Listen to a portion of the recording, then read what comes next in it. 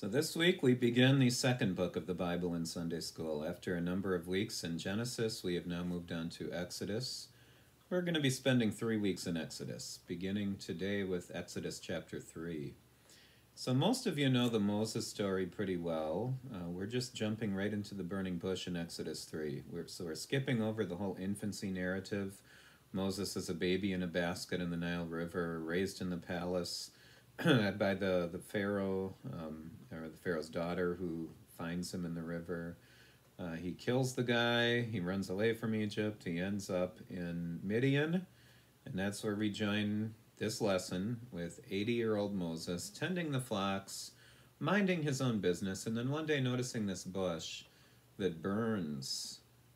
And I suppose it's probably not terribly unusual to see something on fire, but when you're tending sheep day after day. But what is strange is that the fire doesn't consume the bush. It just keeps burning and burning and burning. And finally Moses says, this is weird, I'm going to go investigate. And he comes close to the bush.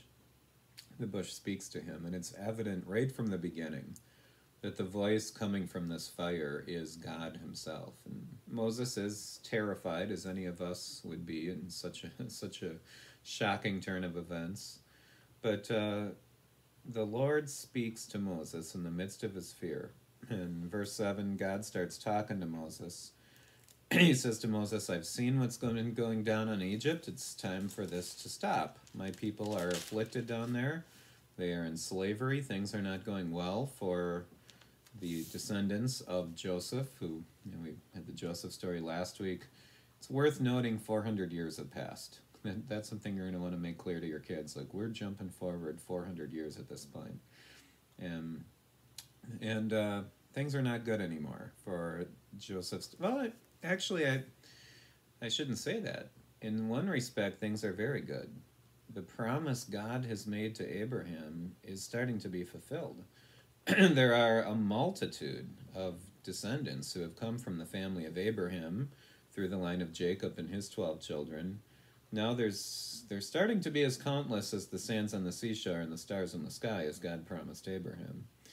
And that's one thing, as we go from the end of Genesis to the beginning of Exodus, we have 400 years where God is in some respects silent. We don't hear from God in those 400 years. But God is still active in those 400 years. We can tell that based on the demographics of the nation. God is blessing this people to increase and multiply and be fruitful. And that's what God is up to in this particular time period. So there are stretches in history where God was vocal through speaking through prophets. In the latter days, he spoke through his son.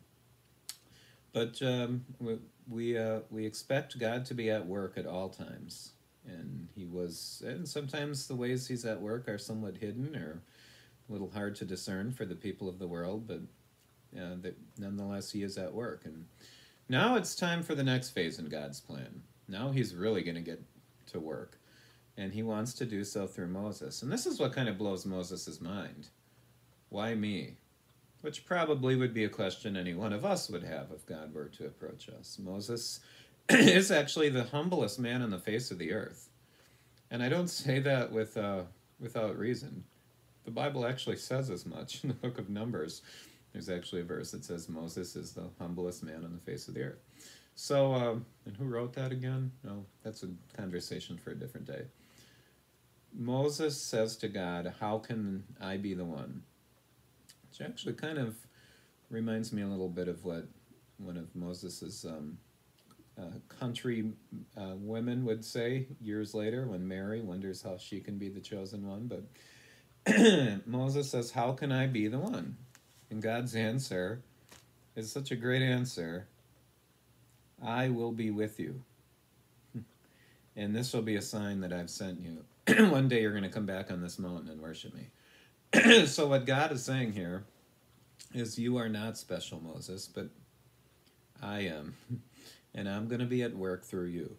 And so it's nothing that makes you special. Now, in Moses' background, God had prepared him for this moment through his time in Egypt, growing up in the Pharaoh's household, and even his time in Midian, shepherding and learning some things from his father-in-law Jethro that would come in handy when he becomes the leader of a great nation.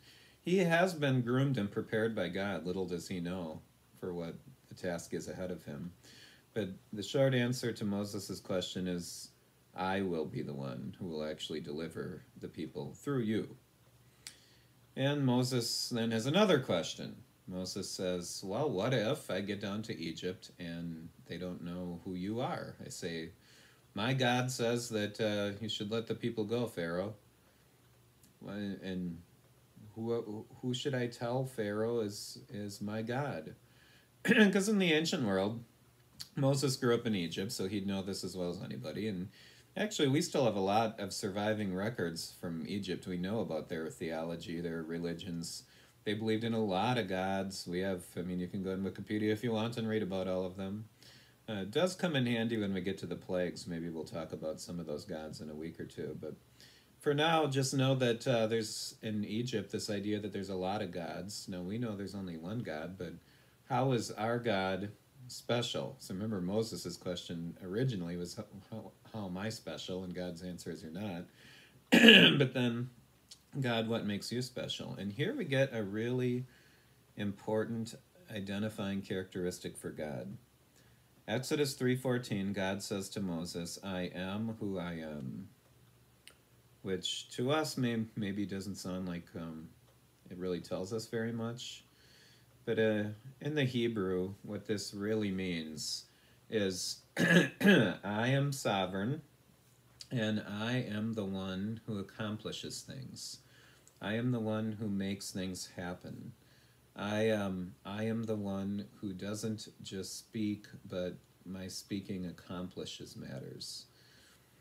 And so basically the message for Pharaoh is, my God is the one who does stuff. My God is the one who makes things happen. My God is the one who accomplishes things. And then God says something rather interesting about how he wants to be known from this time forward. He says to Moses, gather the elders of Israel and explain this to them, that I am the God of your fathers. I am the God of Abraham, the God of Isaac, and the God of Jacob. So let's be clear on that. I'm the same God that, well, your Sunday school kids have been learning about for several weeks now. And now I am going to make myself known more specifically as Yahweh. You know, this is the holy name of God that is used throughout the Old Testament, the name of Yahweh. Again, the one who makes things happen. And even Abraham, Isaac, and Jacob may not have had access to this name. This is a new way of knowing God and understanding him. And this name, it's kind of a shame what our translations have done. You know, there was a tradition in the Hebrew language to not use the vowels when you wrote out the holy name of Yahweh. And so they actually would often substitute in their manuscripts. They would actually write then the word for Lord instead. Adoni. It was Adoni is the name for Lord.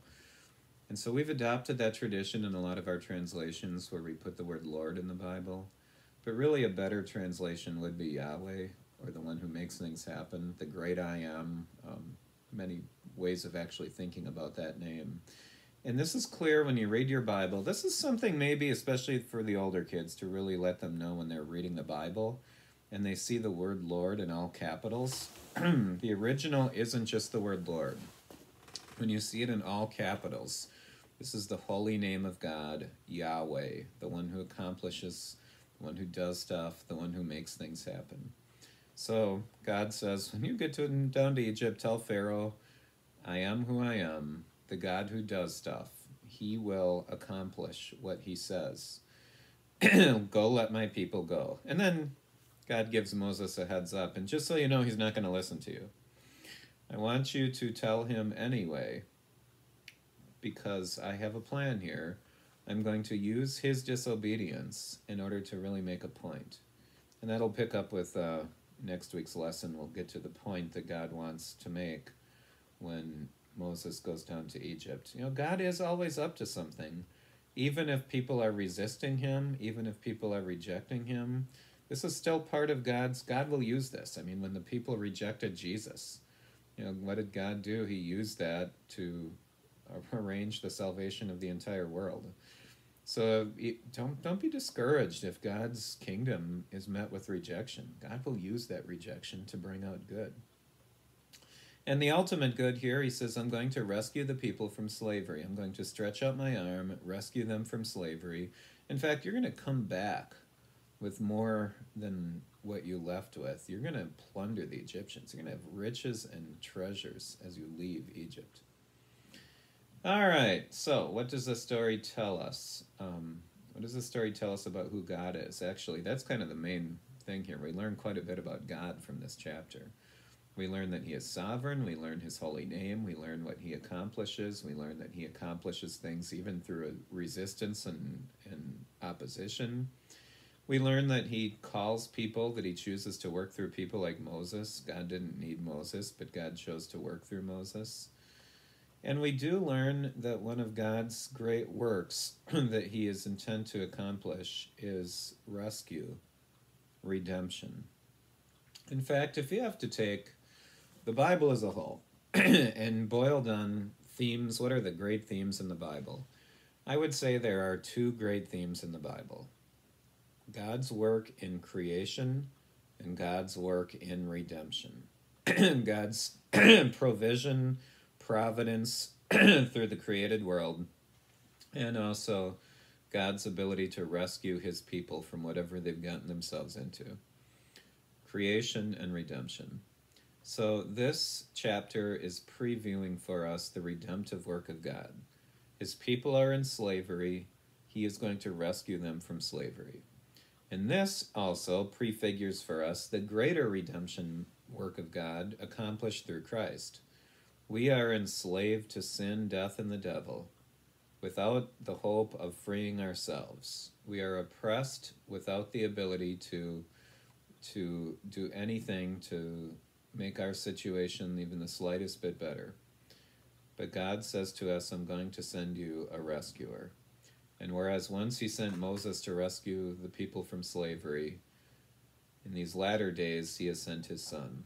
He has sent Jesus to rescue us from slavery. So Moses' work does prefigure Christ. Moses points to the much greater work that the greater prophet would do. And one of Moses' last words is a prediction: there's going to come a prophet greater than me. And that prophet has come. His name was Jesus.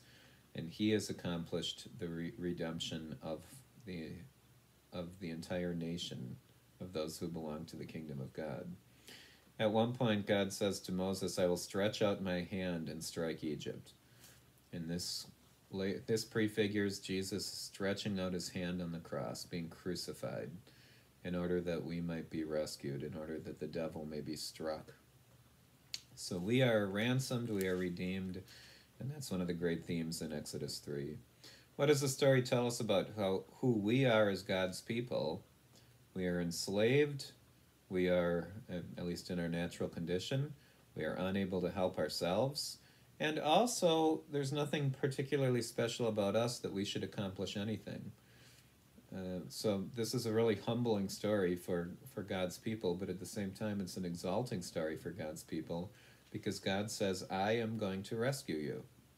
So what does this mean when we read this chapter, what does it tell us about who we are as God's people? It tells us that we are the rescued, beloved nation of God. And then finally, what does the story tell us about how to live as God's people? This story tells us that when God tells us to do something, we should do it, but to realize that it's God accomplishing the work through us.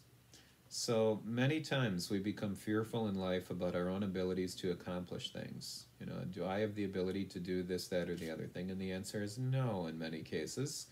You do not necessarily have a natural inherent ability or one that you've cultivated over time. But what does God say? But I will be with you. So when God is with you, you will accomplish things for his kingdom. Now, think about this, though. Moses goes down to Pharaoh and says, let my people go. Pharaoh says no. Moses says, let my people go. Pharaoh says no. Moses says, "Let my people go." Pharaoh says, "No." We can do this all day. In fact, that's what it felt like for Moses. Bang on your head against a brick wall. And yet, God is with Moses.